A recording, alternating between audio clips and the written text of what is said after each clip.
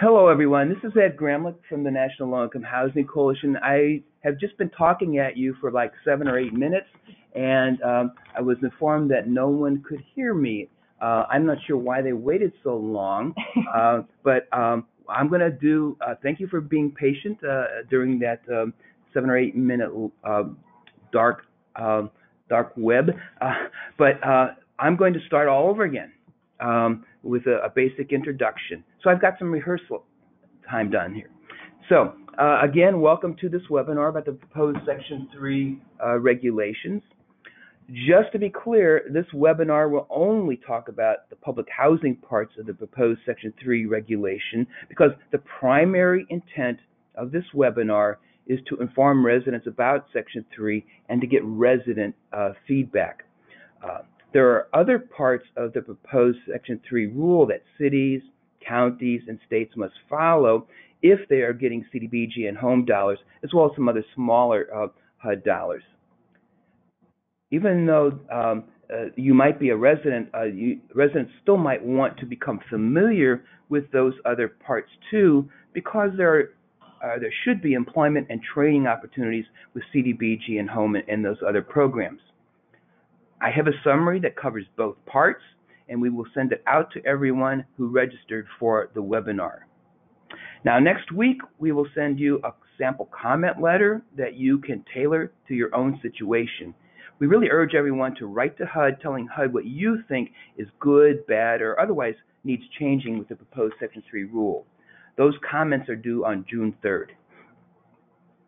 Now, there's a lot of information to cover just on the slides alone, and even more in the 2 summaries that you will get after the webinar. I won't have time to even go through all of today's slides or even every line on my slides, but all of the slides will be available after the webinar, as will a recording that we are making of this webinar. My plan today is to spend about 30 minutes explaining the most important features of the public housing portions of the proposed Section 3 regulation. But don't worry, I won't be yammering at you for a solid 30 minutes. I will be stopping every once in a while to get your feedback. Now, it seems like a lot of local government and nonprofit and even HUD staff have signed up for this webinar. We really, really want this webinar to be an opportunity for residents, public housing residents, Section 8 residents, and other tenants to ask questions and to give us feedback so that we can shape our comments to HUD. So, if you are not a resident but would like to provide us with your feedback, please just write to me directly at ed@nlihc.org. And that email is also on the last slide of the webinar. So, speaking of feedback, I will now ask Brooke to explain to residents how they can provide feedback or ask questions during the webinar. Thanks, Ed. Good afternoon, everyone. Throughout today's webinar, you'll be able to ask questions and make suggestions like Ed said. There are 2 ways to do this through the control panel on your screen. The first is by using the questions box. You may type a question at any time, and when we pause for questions, we will answer those that have been submitted so far. The second is by using the hand-raising tool. This is next to the audio box on your screen and is a drawing of a hand with a green arrow. When you click this, we will be notified that you are raising your hand, and we will be able to unmute your line so that you can ask a question or make a suggestion. Ed has a lot of great info to share with you, and we have a lot of people participating in today's webinar. So if you do use the hand-raising tool, please be sure to keep your questions or suggestions brief so we can be sure to get through everything. Thanks again for joining, and Ed can take it away. Thank you, Brooke. And now on with the show. I'm assuming that most people on this webinar are familiar with Section 3, but just to be sure, I'm going to give you a very brief description of it. Section 3 actually refers to the Housing and Urban Development Act of 1968. So it's been law since 1968. It states that when HUD funds are used to assist housing and community development projects, preference for some of the jobs, training, and contracting opportunities created by that HUD funding should go to low-income people, particularly recipients of housing assistance, and to businesses that are owned or controlled by low-income people, or to businesses that hire them. All of this is to the greatest extent feasible. Public housing agencies must comply with Section 3, and PHAs have to ensure that their contractors and subcontractors also comply. On April 4th of this year, HUD published a proposed rule that updates the 1994 interim Section 3 rule. We've been operating on that 1994 interim rule since then. As I said before, comments are due on June 3rd. Now, the first issue that I would like to discuss with you and get your thoughts about is that HUD proposes to remove Section 3 from the Office of Fair Housing and Equal Opportunity, FHEO. That monitoring and enforcement is proposed to be moved to the Office of Public and Indian Housing for public housing, the Office of Community Planning and Development, CPD, for CDBG, home, and some other smaller programs. And then finally, the Office of Recapitalization for Rental Assistance Demonstration, or RAD, rehab or new construction.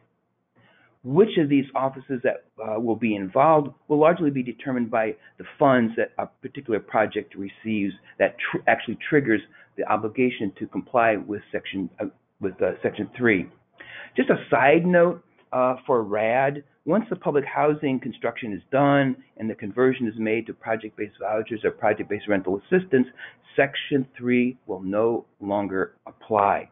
So this means that former public housing staff might not actually be covered by Section 3 after a RAD conversion. Now, I've heard in the past directly from FHEO field staff people that they have complained to the other program offices that those other program offices like PIH, like CPD, are just not responsive to Section 3 problems. So given that, we are proposing to recommend that Section 3 monitoring and enforcement should be done by HUD staff who are independent of the HUD program offices, independent of PIH, independent of CPD, independent of recapitalization. The proposed rule was actually issued by something called the Office of Field Policy and Management, so I'm assuming that particular office in HUD will be in charge of overall charge of Section 3. Now, I'm going to come back to this issue in a minute to ask your feedback, but first, there's a related but much more troubling issue. The proposed rule would eliminate any Section 3 specific complaint process. It would rely on existing provisions in these other HUD programs to address resident complaints. Now, the current rule, the 1994 rule, has an entire section about complaints, including a section that details for residents on how they can submit a complaint. On the other hand, the other HUD program areas like PIH and CPD do not have detailed provisions for residents to register a PHA's or a jurisdiction's failure to meet a program requirement, much less a Section 3 complaint. So, I think we are going to be prepared to suggest that a detailed complaint process identical to or very similar to the one used under the current rule should be included in each of these federal program areas, PIH and CPD, but enforced perhaps by that Office of Field Management and Policy.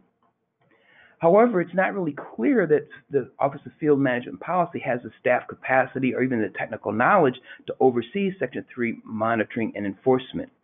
So maybe we should be thinking about keeping Section 3 at the Office of Fair Housing and Equal Opportunity. Either way, whatever independent office monitors and enforces Section 3 will need to have a lot more staff, and that's going to be a challenge. Okay, now I'm going to stop talking for a minute, and we're going to ask for feedback from you all. But just a reminder, this is really for residents only. So if you're not a resident, please don't offer feedback this way. Go write me directly at ed@nlihc.org. And if you are a resident and you want to give a comment or ask a question, particularly about what I've just said, please let us know whether or not you're a public housing resident, a voucher resident, or a project-based rental assistance resident, or some other low-income tenant, and maybe where you live. So I'm going to ask Brooke to remind people again how they can. There are two ways to register your questions and your suggestions. Go ahead, Brooke. Remind people. Sure. The first is by using the questions box. You may type a question there, and we'll see it show up on our screen here. The second is by using the hand raising tool. This is next to the audio box on your screen and is a drawing of a hand with a green arrow. When you click that, it will show that you are raising your hand, and we will be able to unmute your line so that you can ask a question or make a suggestion.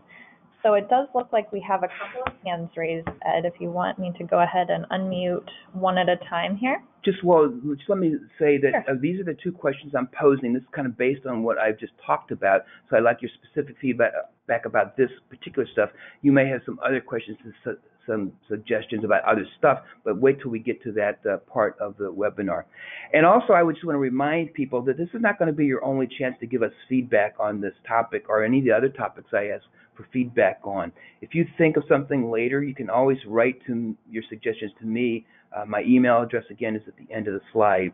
But again, it's simply ed@NLIHC. And again, a reminder, please keep your suggestions as brief as possible so that we can accommodate as many people as possible. Okay, Brooke.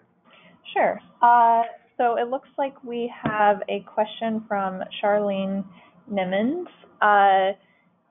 She recommends that the 958 complaint form showed remain in place under FHEO. And that 958 form is the well received format that residents like and that advocates have achieved some improvements on in recent years. So thank you, Charlene. And we have a Stacy Kronbush raising her hand. I'm going to unmute your line, Stacy, if you would like to ask your question. Stacy, are you there? It's not letting me unmute her line. Here we go. Let's try Mrs. Brown. Hi, Mrs. Brown, are you there? I'm here. Good afternoon. Great. What is your question or feedback? My question is, it does not matter to me where Section 3 is housed, whether it's PIH or fair housing. My concern is enforcement, monitoring, and oversight. That is the issue. 958 complaint needs to stay in place, but we must have enforcement, oversight, and monitoring. Thank you. I couldn't agree more. Thank you, Mrs. Brown. All right. As a voucher, this comes from Alethea Sens. As a voucher holding resident who chairs an organization who has a successful Section 3, my concern is whether or not residents will have a chance to participate if moved to other agencies. I mean, that's a good concern. Actually, would you mind telling me where you're from, because I always want to hear about successful Section 3 programs. Because so many of the instances I hear about there's not much going on. Pittsburgh. Yep. Okay. Well, that's because Bob Dame was there. We have a Patrice Shelton. Patrice, are you there? Patrice? I'm sorry, we can't hear you, Patrice. We're going to try moving on to one other person. And I will remind people that once you've asked your question, if you want to put your hand back down, click the hand tool again, and it will lower your hand so we know that you no longer have a question. Let's try Patrice one more time.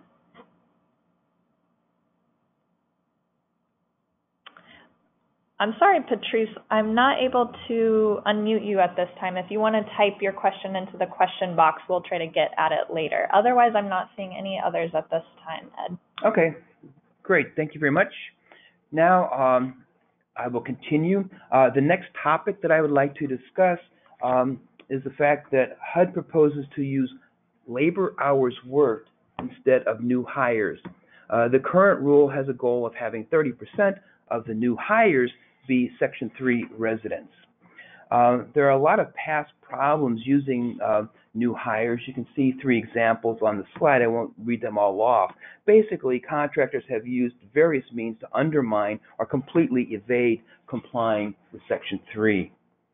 Now, when later on in the webinar we discuss so-called benchmarks, we will see that HUD is proposing that Section 3 workers make up 30% of the total hours worked by all workers. This is almost exactly what advocates have long wanted to have happen. So we're making some progress, I think. However, advocates also strongly recommend that 30% of the hours worked should be measured for each job category or kind of construction trade. And in addition, that 15% of all hours worked should be filled by women for each of the job categories or construction trades. The reason why we add the emphasis on women is because women are vastly underrepresented in the construction trades. And Section 3, when you get right down to it, is mostly about construction-related activities. Now, some PHAs have told us that they actually prefer using new hires.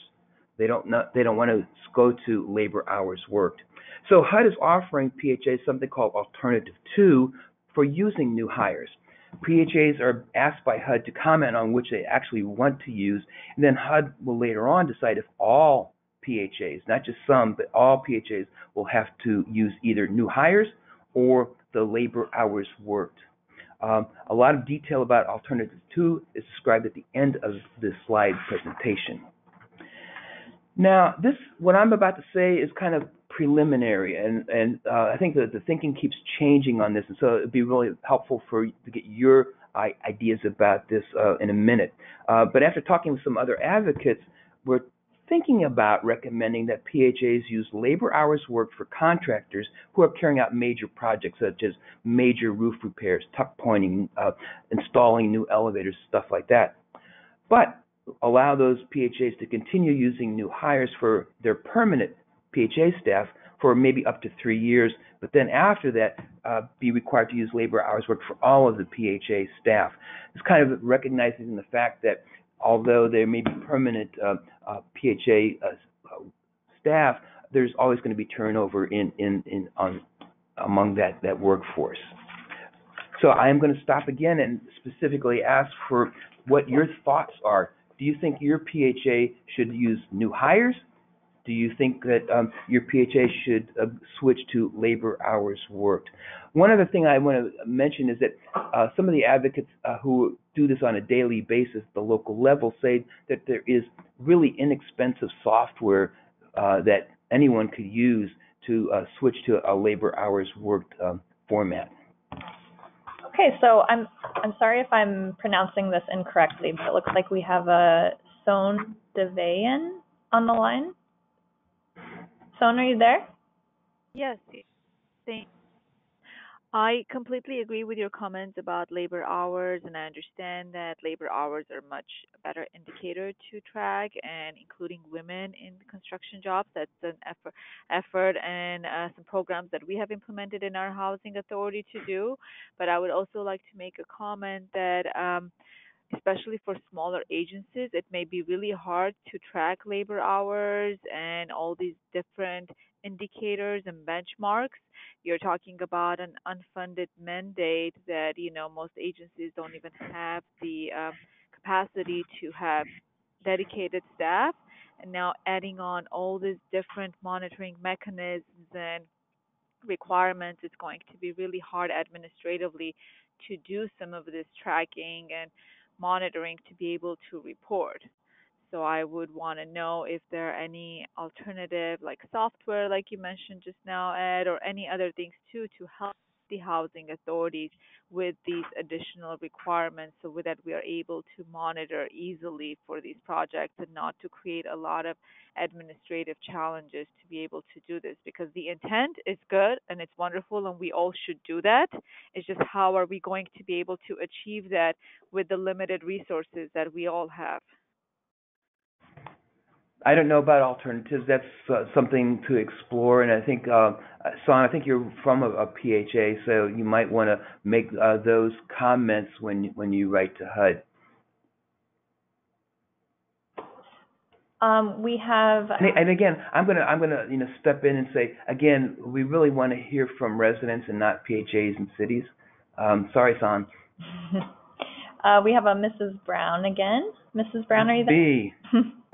Hi, the previous caller, she was from a PHA and not a resident?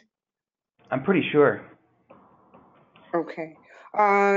Before I give my comment, I want to say to her and all the other callers on the line, Motivation Inc. 678-794-3066 has the software to track labor hours already in place, and they work with small PHAs as well as large PHAs, and that's Motivation Inc. 678-794-3066. I have no vested interest in this company other than that they really serve the residents and PHAs. That's Keith's outfit, right? That's Keith Swiney's outfit, correct? Yeah, he Thank has you for more that than information. 25 years of public housing experience. He's the go-to person. Even HUD goes to him regarding training. Thank you. Okay, and we have Alicia Sims said that they would love to know what the software is. Right now, they have a form that the subcontractors fill out each week. I don't know. I just heard that from other advocates. I can ask those other advocates, but you heard Mrs. B say that Motivation Inc. has that software, so you might want to follow up with Motivation Inc. I'm sure it's either going to be very inexpensive, if not, well, it probably isn't free, but it's probably very inexpensive. But I will ask the couple advocates who actually mentioned that to me. And once we learn that, we'll send it out to the people who've registered. I have 3 people who have their hands raised, but it does not look like they have an audio function. So I don't know if that's something on your end you need to either call in or turn on your audio on your device. It's Stacey Kronbush, Jennifer Mohawk, and Rebecca Wachtel. Those were all of the questions related to this slide. We do have one question from the beginning, if you don't mind quickly. Sure. Asking what does to the greatest extent feasible mean from the first slide. And sometimes, I mean, the statute and the regulations use either to the greatest extent feasible. That's in the beginning part of the statute. But then when you get into talking about public housing stuff or the non-public housing stuff, they switch sometimes to best efforts, and there is no definition.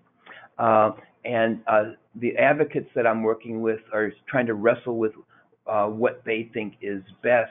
HUD in the preamble to the proposed rule is asking for people's ideas about what should be preferable and maybe even a definition.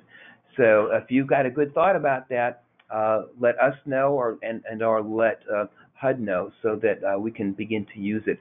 I personally think it's going to be such a squishy thing that no one's going to be able to come up with a good concrete definition that we can all rely upon. I think the real answer is that people in the community, residents in the community, have to challenge a PHA or a jurisdiction that you think is just not doing what it ought to do. And then you just say, because there's no legal definition of to the greatest extent feasible or best efforts. I hope that helps. It doesn't really answer your question, but it gives you the context. All right. We're ready to move forward. And again, for those 3 people who had their hands up but weren't able to verbalize their question or suggestion, again, later on you can you just email me directly, and hopefully we can get back to you, or gather your suggestions. So on to the next topic, and this has to do with small PHAs. Song kind of raised the issue a little bit ahead of time. HUD is proposing that small PHAs, those with less than 250 public housing units, they're proposing that they will not have to report whether they have met the benchmarks. And it's the second time I've mentioned benchmarks. Be patient with me. I'll get to it eventually. But for right now, let's say a benchmark is the number of labor hours worked or the number of new hires that have been made. For small PHAs, HUD is proposing that they only have to report qualitative efforts. And HUD gives some examples in the preamble to the proposed rule. Let me kind of step back and say, because I'm a regs nerd and I've been using that word preamble, I should probably define what that means. When HUD puts out a proposed rule and even a final rule, it has a long general description of what is going on, kind of setting the tone before it gets into the kind of legalese actual text of the regulation. So the preamble, HUD's kind of just talking to us.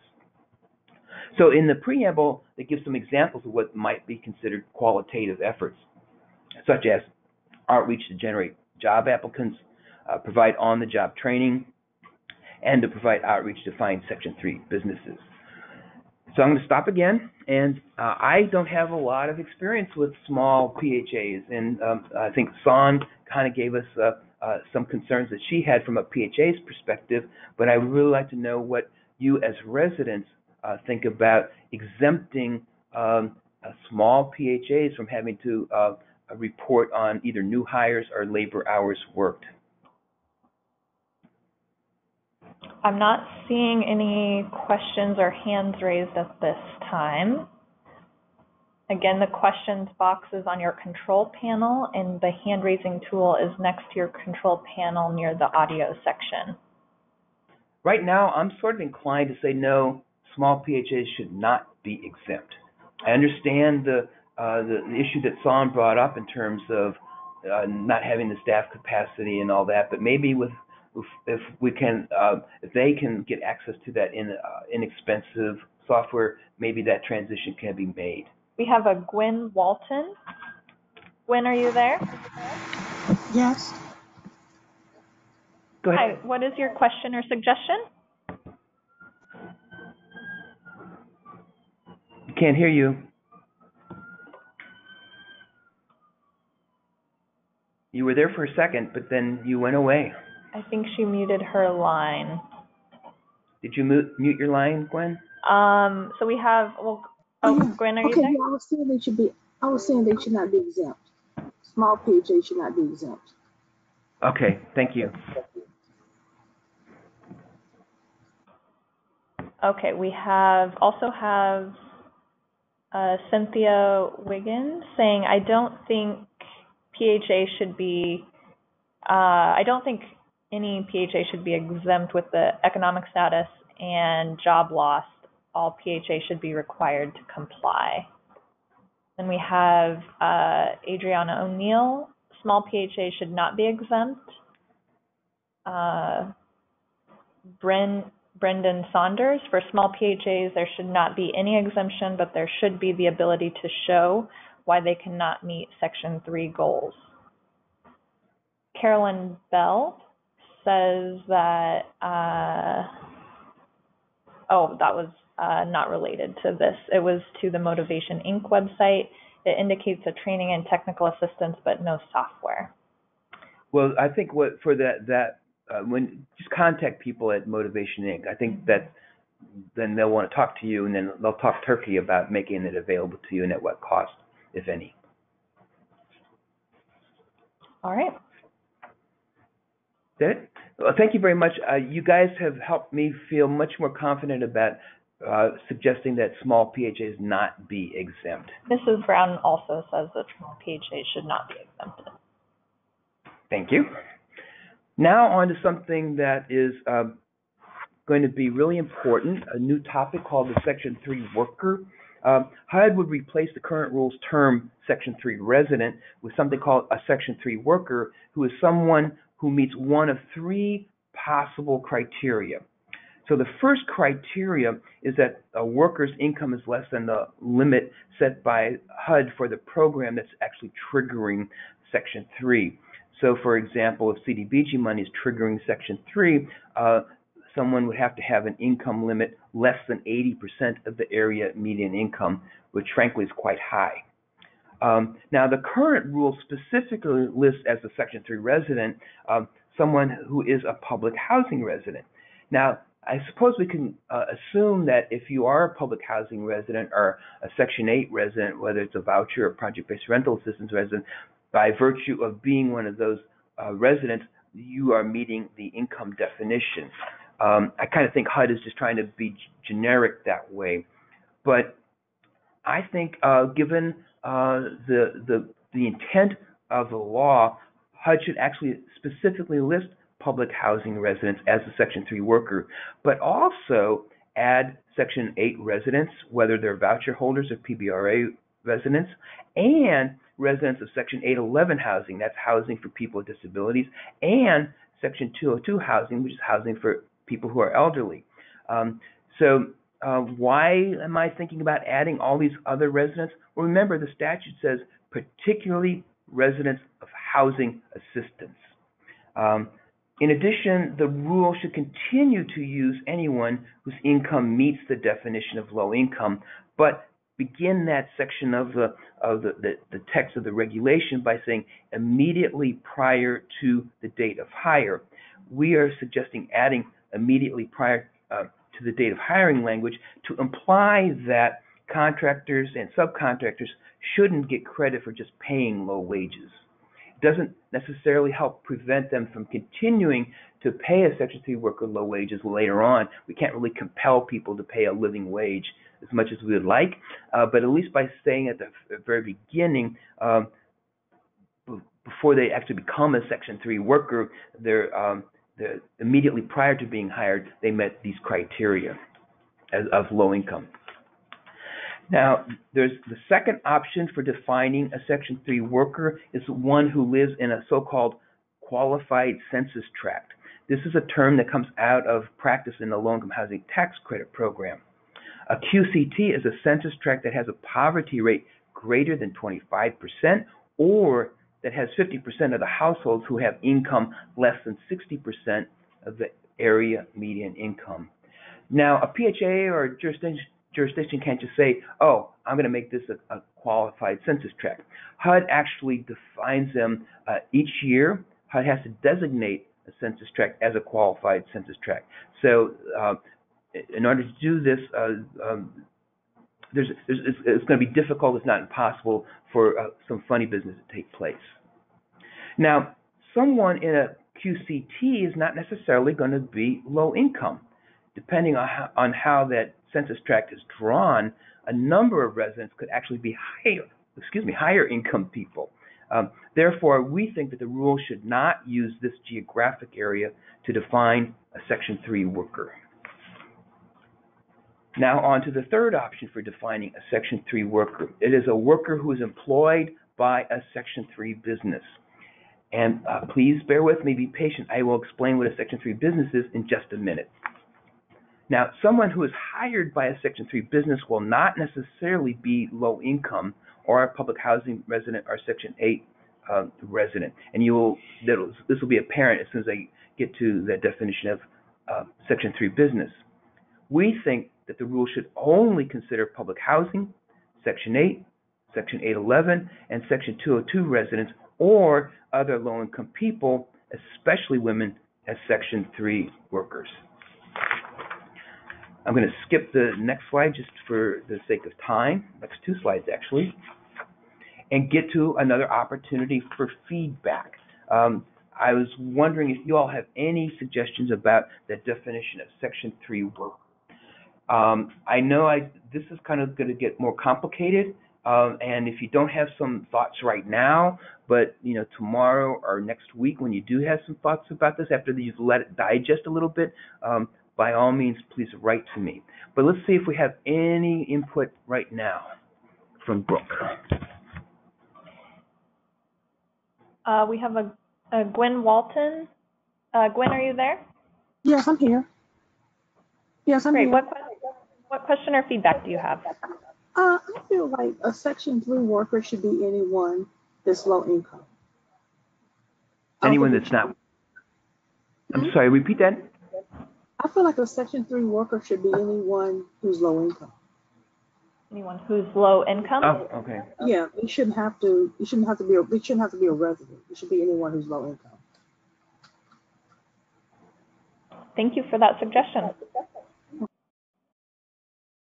Again, I might push back a little bit. I'm not going to dismiss your suggestion, but the statute talks about particularly providing employment opportunities for people who are benefiting from housing assistance.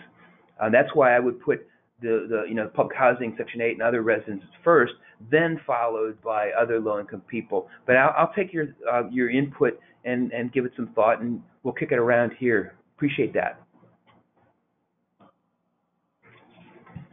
I'm not, oh. Mrs. Brown is saying her hand is raised. I'm sorry, Mrs. Brown. I am not seeing it on my screen here. Can you try lowering it and, okay, here we go. There we go. Oh, it went away again. Can you try raising it one more time, Mrs. Brown? There you are. Okay, you are unmuted. Thank you. Unfortunately, many people are confused. What is Section 3 worker? And as you stated, the purpose of the Section 3 program in 1968 is to provide another avenue for people in public housing and Section 8 to move out of the housing developments to become self-sufficient. So any monies on projects that are set aside, that are given to that particular area, are funded, I should say, by HUD, CBG, et cetera, then those folks who are in that direct location would have first priority. For example, the housing developments in that area would be the public housing residents, and then the Section 8, then the youth, and then the low-income residents. Unfortunately, in the proposed final rule, they want to change the tier.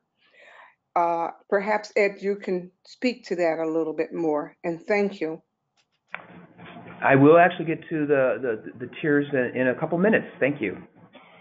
Adriana O'Neill agrees that adding all public housing resident categories and low-income workers would be good, as well as prioritizing PHA residents. Francis Justianano, sorry if I'm mispronouncing that. I believe the term Section 3 worker is too broad. Section 3 hires should be low income, etc. However, Section 3 business employees can be called Section 3 workers, but do not fall under income provision. I agree. And this will become even more apparent now unless there are other suggestions, we get into the Section 3 business part. We're good to go? Yep, I think that's it. All right. So let's move on to Section 3 business. Just a reminder that the statute says that a PHA must make best efforts to give preference in awarding contracts to businesses that are owned or controlled by low-income people, or to businesses that hire a substantial number of low-income people. Now, the proposed rule makes some really dramatic changes from the existing rule when it comes to defining what a Section 3 business is. There are three possibilities. There are three criteria. The first is 51% of the business is owned by low-income people. This is exactly the same as the current rule, and it sort of reflects what's in the statute. The second option is that low-income people work more than 75% of the labor hours worked. This is new. And the third option is that 25% of the businesses are owned, 25% of the business itself is owned by public housing residents or Section 8 residents. So I got no problem with the first one. Maybe you all do. I do want to talk about the second option. We think that businesses should not be rewarded for paying poverty wages. Therefore, I would make a friendly amendment to that section, that option 2, saying that more than 75% of the labor hours worked at the business is performed by persons who were low or very low income immediately prior to the date of hire. Again, it just sends a signal that the intent is to not continuously pay people poverty wages. It doesn't solve that problem. It doesn't make people pay a living wage, but it kind of sends a signal. Regarding option 3, that option should be that 51%, not 25%, 51% or more ownership by public housing or Section 8 residents. Anything less than 51% ownership is in danger of being a front for non-low income people. The other 75% owners could be regular business people who do not have any the best interests of residents at heart. In the past, we've all observed, advocates have observed that businesses that are supposed to be minority owned or women owned have often bumped into front organizations and not really benefiting minority owners or women owners. So again, pausing for feedback. Any suggestions about the definitions of Section 3 and my proposed modifications? Mrs. Brown has her hand raised. Let me unmute your line. Oh, okay. Hello, Mrs. Brown, are you there? Yes, I'm here. Thank you. I think it's important for the residents to ask for technical assistance to become a resident-owned business. Many PHAs do not understand the difference between a Section 3 worker and a Section 3 resident-owned business. For example, in New York, NYCHA, they put all their emphasis on their resident engagement program, and their emphasis on Section 3 workers, not Section 3 resident-owned businesses. So I think it's important that it be included in the comments that technical assistance should be provided to residents who want to be a Section 3 resident-owned business, and talk about self-certification and et cetera. Thank you. Thank you, Ms. B. I agree. One problem we all are going to have is technical assistance it requires money. And as you all should know, there's no money comes with Section 3. It comes because the PHA is getting just regular operating funds and capital funds. Now, maybe the PHA can find a local workforce training organization, some other outside organization that's already getting paid to provide that kind of technical assistance. That's probably something to work towards. Also, maybe just because there's no money and we have difficulty with appropriations these days, it still wouldn't hurt for you all, when you write your comments, to say, and there ought to be appropriations for technical assistance so that we can generate some successful resident-owned businesses. She followed up with a comment saying to partner with another agency. So I'm pretty smart because I was thinking about what Mrs. Brown was thinking. Charlene Niman says Section 3 business concern, current law should remain the same with more enforcement in place. But just a technical thing, the law's not changing, the regs are being proposed to change. So what you're saying really is keep the regs as they currently are and work on enforcement. Enforcement is something that's really, really important. Since 1968, I'm not aware of genuine, consistent enforcement being done by anybody with regard to Section 8. There are a couple of instances where some HUD staff had the time and energy and made some great improvements in a couple places, but those staff now are gone, actually, and so we need to constantly suggest to HUD and to our members of Congress that to be successful, there needs to be genuine enforcement. We have Cynthia Wiggins trying to She says her hand is raised. I'm not seeing it on my end. Cynthia, if you want to try lowering it and then raising it again, we can see if it will pop up here so that I can unmute you. There you are. Cynthia? Cynthia, are you there? Hi.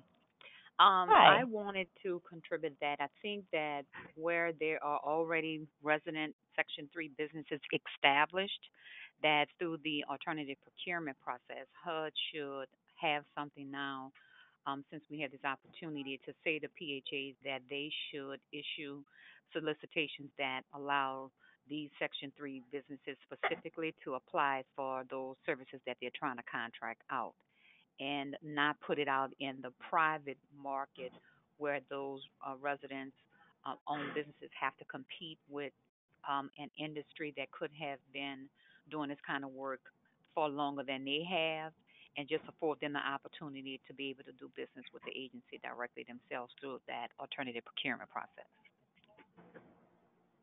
That's a great suggestion. I didn't think about that, and there's some language in the preamble to the proposed rule about procurement, but procurement is such a dizzying concept that I frankly just skipped over it. So thank you. That's a great suggestion. We have Adriana O'Neill. Would it be possible for Section 8 residents to co-op or buy the private LIHC building they are living in as a Section 3 business? Say that one more time, please. Sure. Would it be possible for Section 8 residents to co-op or buy the private LIHC building they are living in as a Section 3 business?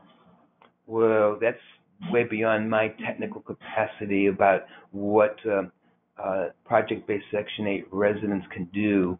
I'm sorry, that's too technical for me. If you got a legal service attorney in your area that they could help you negotiate that. I think probably what would have to happen. I don't take this as a bank. I'm just making this up. But they could form their own sort of like organization, their own nonprofit entity, and therefore try to become the general partner of the low-income housing tax credit process. She said Section 8 will pay for a mortgage. That was her follow-up. It's sort of like the whole idea with Section 8 is that there's a stream, basically a guaranteed stream of rental assistance coming from HUD, and like with the RAD program, PHAs go to the private mortgage market and say, look, here's 20 years of guaranteed revenue. Give us a mortgage loan. And we know then we do the underwriting, and we'll know whether or not we can pay it back. So that's a possibility, but that's a difficult technical thing, and you need some real experts to work with you on that. And I'm not that expert. Charlene Nimmons says that Section 3 clause needs to remain intact. Again, enforcement is the primary issue across the board. And Mrs. Brown, I believe, was following up to the comment from Adriana saying it depends on the regulatory agreement with LIHC. There you go. Mrs. Brown, you ought to come on down here and join me on this. You're in the know. All right, we have a Josephine Russo. Josephine, are you there? Josephine, you're unmuted. Did you have a question or feedback? No longer there, so I think we are good to go. All right. Just to let you know, there's no time limit on this webinar. We can go all night. Could be fun. So, but I'm going to continue on. The next topic is about employment priorities. Someone kind of alluded to this a little bit earlier. PHAs, contractors, and subcontractors must make so-called best efforts to provide employment and training to Section 3 workers in the following order of priority. The first priority should go to residents of the public housing project funded with public housing. Makes sense. The next level of priority are the residents of the PHA's other public housing projects or residents with vouchers or project-based rental assistance. The latter part about the Section 8 residents is something new in the proposed rule. It seems like a great improvement over the existing reg. The existing regs otherwise look exactly like this. The third level of priority are something called youth build participants. There's a little bit of a description on page 56. I won't go into this. It was a small program in HUD a million years ago. It's a small program still at the Department of Labor. And then the fourth level of priority, when you get down to the bottom, as it were, would be other people in the metro area or non-metro county who have incomes less than 80% of the area median income. There are also contracting priorities in the proposed rule. PHAs, contractors, and subcontractors must make best efforts, again, to award contracts and subcontracts to businesses that provide economic opportunity to Section 3 workers. And then it has the same order of priority as we just talked about with employment. So now, at long last, as promised, we're going to talk about benchmarks. I know you've all been just, holding your breath waiting to hear about this. So the idea of a benchmark will replace the current rule's goals. The proposed benchmark has two parts. Part one is Section 3 workers make up 25% of the total number of labor hours worked by all workers. And number two, targeted Section 3 workers make up 5% of the total number of labor hours worked by all workers. I'm going to test your patience again and say, bear with me. I'm going to describe a targeted Section 3 worker in just a minute. But in other words, with this benchmark, they're saying that 30% of all labor hours worked are to be by the combination of Section 3 workers and targeted Section 3 workers. Now, in the preamble to the proposed rule, HUD says professional services are not included in the benchmark. HUD gives us some examples of professional services, non-construction services such as legal services, financial consulting, accounting, things like that. HUD says that PHAs may include professional services in order to decrease their total numbers in order to reach the benchmark that's required. Now, the current rule does include professional services, and I'm a bit concerned by not requiring it because exclusion might overlook entry-level and career growth opportunities in those professions, so the sort of non-construction jobs. Now, I'm not done talking about benchmarks. I will talk about it some more, but I first want to talk about targeted Section 3 workers in order for you to fully appreciate what's entailed with the idea of the benchmarks. So, a targeted Section 3 worker would, and this is a new concept, would be, for PHAs, would be a worker who's employed by a Section 3 business, or a worker who currently is or was, when they were hired, a resident of any of a PHA's public housing or any Section 8 residence. Now, there are two serious problems with this definition. The definition of Section 3 worker, which I talked about earlier, includes as an option a worker employed by a Section 3 business. So by repeating worker employed by a Section 3 business as an option in targeted Section 3 worker definition, this dilutes the whole concept of targeting in the benchmark. And on top of all that, as we already noted earlier, someone who's working at a Section 3 business is not necessarily going to be a public housing resident, a Section 8 resident, or any other kind of low-income resident. So I am prepared to recommend that option 1 be deleted, which leaves us with just option 2, which again is a resident of any of a PHA's public housing or any Section 8 resident. So that's a complicated thing, talking about targeted Section 3 workers, and I was wondering if I'll stop and see if you guys have any thoughts about that sort of gnarly definition. Adriana O'Neill is asking, what if the PHA is a nonprofit? Do these regulations apply? Yeah. Okay. J.W. Kim Section 3 priorities are inconsistent among public housing regulation and community development regulation. If your project receives both public housing capital funds and CDBG home, which priorities are to be followed? Okay, that's a whole nother section of the regulations which I didn't talk about. It's in Part D of the regulations. It's about projects that have mixed financing or mixed sources of HUD funding, and basically what it says is that if you're getting, it's going to depend on the primary funding source. So in the example that you gave, if you're getting public housing capital funds, that's going to be the gorilla in the room. That's going to be the big chunk of money, and your CDBG funds are going to be fairly small.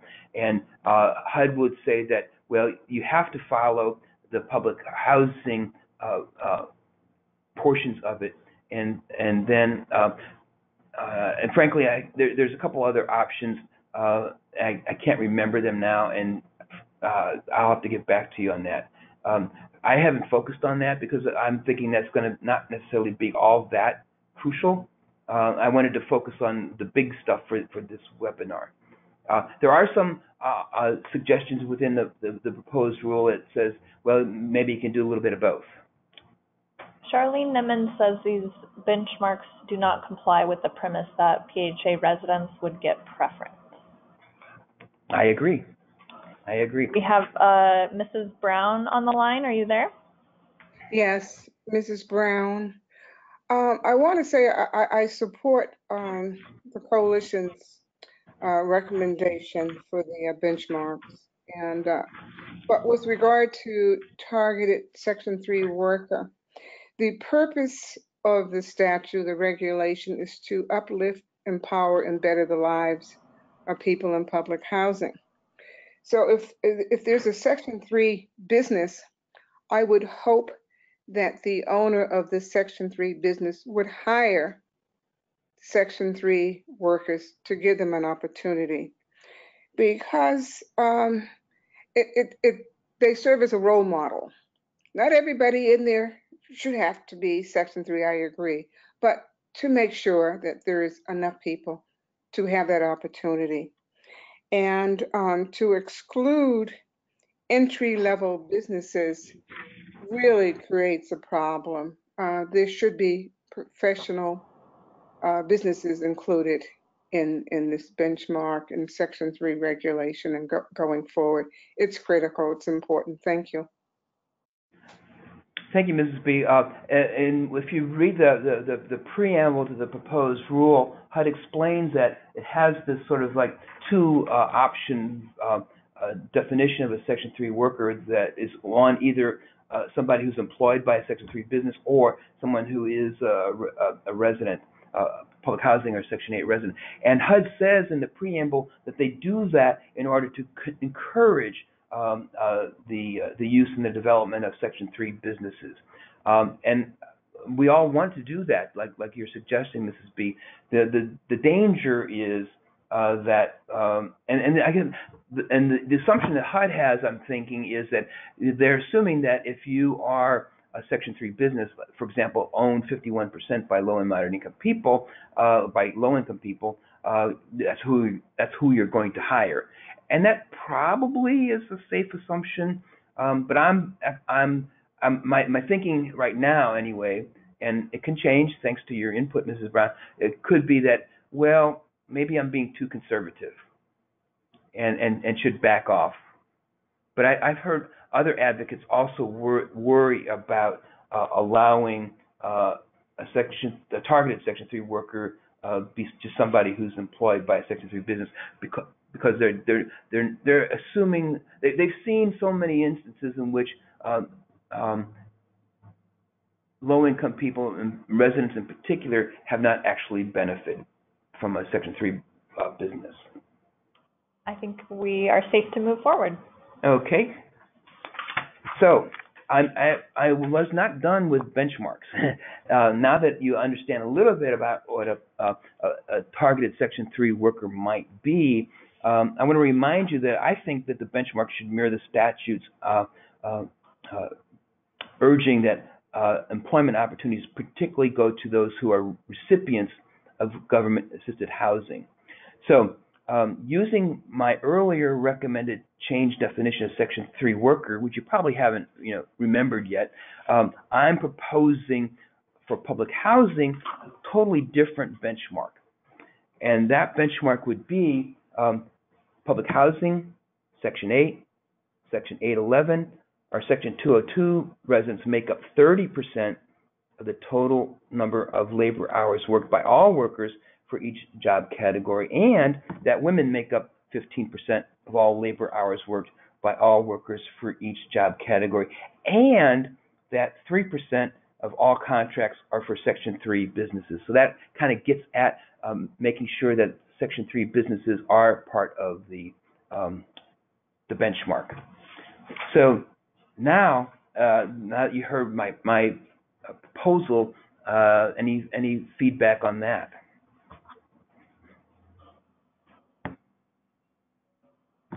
I'm not seeing any. And again, I want to stress. Mrs. Brown. Okay, fine. Okay, Sorry.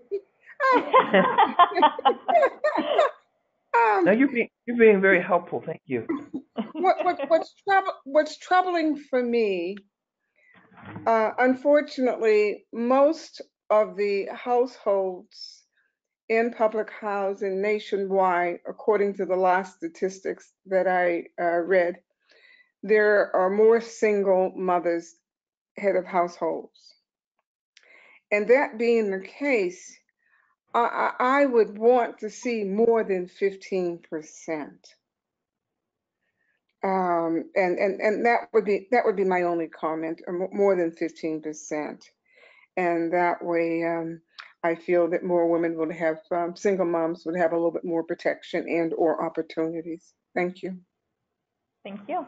Yeah, I would tend to agree. I got 15% from an advocate in Chicago at the Chicago Women in Trades organization. They have been around for a bunch of years, and they work to help women get into the construction trades. And that's where I got that 15%. I will take your comment back to them and see how high can we go. Especially as you point out, most households are in public and assisted housing are headed by single women.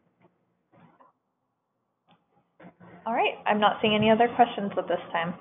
I want to stress that the last couple of slides with targeted Section 3 worker and benchmarks and all that stuff is kind of complicated. It's taken me 2 weeks to kind of get my head around it. And so as you digest this and think about it and have some other opinions, again, please write to me and let me know what those are, because you might not have them right now. Brooke, did you say there's somebody else? Jennifer Mohawk has her hand raised, but it does not look like you've entered a PIN on the webinar. I believe it says I sent it to you by clicking on this. I'm not sure if it went through, but once you get your PIN entered, we should be able to unmute you. Otherwise, just type in your question in the question box. Alethea Sims says it's nice if there are that many women applicants, but if not, we use applicants who meet the HUD income standards. That's fair. That's legitimate. I'm not seeing any others at this time. So, just so that you know where we're going and where we're at, I basically have reached the end of what I want to talk about and get feedback from you on. But you will see that there are some other slides that I don't intend to go into, because I think they're fairly straightforward. There's a couple slides about safe harbor provisions. There is a slide about reporting requirements. And I will say something about that, and that is HUD is saying for PHAs they only have to report once a year in their annual PHA plan. We think that PHAs should report on a quarterly basis in order to help residents identify the need for improvements as the year rolls on. So quarterly reporting. And then at the very beginning, I mentioned alternative 2 for PHAs if they want to consider the new hires option instead of the labor hours worked. So I won't go into the details, but there's a definition of new hire here, which has some problems with it. There are definitions of targeted Section 3 worker, which has the same problems that I had with that I talked about earlier. There's an alternative to a set of benchmarks, which would have the same problems as I talked about before.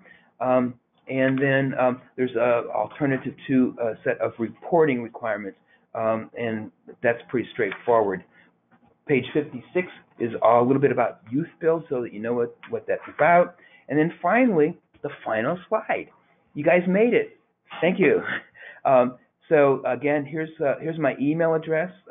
Feel free to send me your future thoughts, and we will weigh them in how we draft our comments to HUD.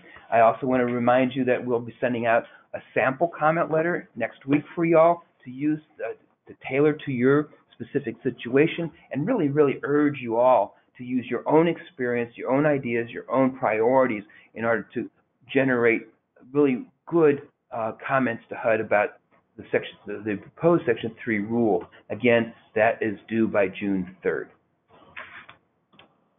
So if there are any other questions, Brooke? Yeah, so we have Mrs. Brown. I'm just working on getting you unmuted here. Okay, you are unmuted. Thank you. I want to thank you both for this very important webinar. It's a lot of valuable information. And again, I encourage everybody to comment by June 3rd, even if it's just one sentence. Let them know how important this statute and regulation is and what you need to be empowered for self-sufficiency. Also, I reached out to Mr. Swiney at Motivation, Inc., and he asked that anybody who's interested in the software or any questions, you can call him today or tomorrow or email him, and he will send you a package with all the information that you need regarding the software for small PHAs regarding labor hours. And it's Motivation, Inc., and the phone number is 678-794-3066, and it's Keith Swiney, S as in Sierra, W-I-N as in November, E-Y, Swiney. And thank you again. And residents, it's up to us. Mrs. Brown, would you repeat that phone number again, just in case people didn't get it the first time? 678-794-3066. Thank you. Thank you. Thank you for reaching out to Keith, and thank you very much for all the great ideas you gave me, and thanks to everybody else who called in or wrote in with comments. A couple of others. Keep them coming. Alicia Sims wanted to comment that we have had one person who went from being homeless to having a career as a carpenter, saying that Section 3 works. Great. Cynthia Wiggins asked, can we send information on the alternative procurement process for Section 3 business? Sent to me for my edification? Sure. I can use all the learning I can get. And Patrice Shelton was also going to ask for the info on Section 3 worker and Section 3 business, which I believe should be included in the outline. Is that information included in what we will be sending following this webinar? Including the slides, as well as even more detailed summaries. Yes. Sorry, my thing just scrolled up really fast. Stanley Sunblade is asking, so when I am hired, do I have to tell the contractor what my family income is? And then has a few other questions about related to the application process. I think, frankly, I don't know. I'm not engaged at that level. I think it will depend on a PHA. Some might actually, want to see like a W-2 or something like that.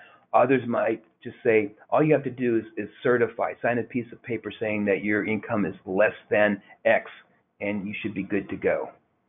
But frankly, there's nothing in the rule that talks about that. And that's a good question. Last one I'm seeing is Adriana O'Neill agrees with quarterly reporting.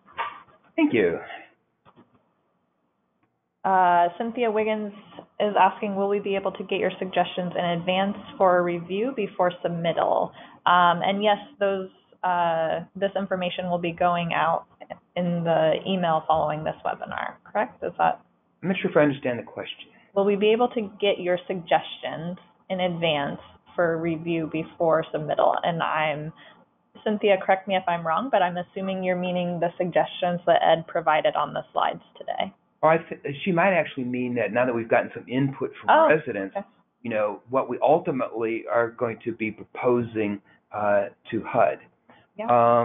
And yeah, I actually started working on my comment letter yesterday. I'm not done with it yet. And based on the input that we've gotten from you today, you know, we as a staff will weigh it, and you know, we might not accept all of it.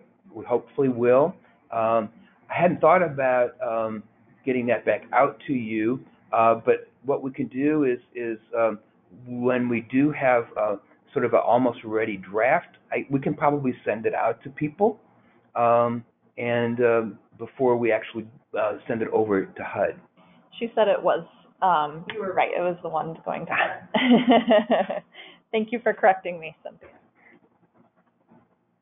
Alicia Sims says PHA should have a list of Section 3 businesses. They can make sure that developers and general contractors have access to it.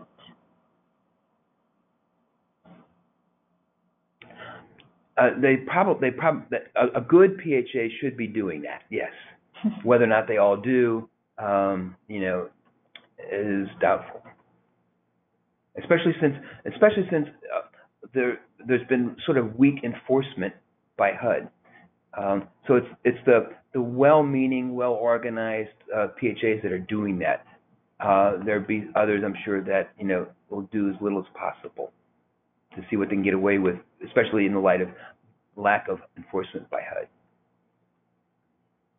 All right. Mrs. Brown is following up on that, saying to ask your PHA if they have a Section 3 coordinator. If so, reach out to him or her. Yeah, some PHAs do have, you know, taken the extra step and have hired Section 3 coordinators. Good suggestion. All I'm seeing. So thank you so much, everyone. Thank you very much. And again, it's never too late to, well, it will eventually be too late to send me your suggestions because I have to put something together. And now that I've promised to send out a draft beforehand, it's even more important to get your ideas into me as soon as you can for other thoughts that you've had now that we've gone through this webinar. Thank you very much for enduring all this detailed information for so long a time. We apologize again for having dead air for the 7 or 8 minutes, not knowing that no one could hear us. So thank you all very much, and please send in your comments to HUD.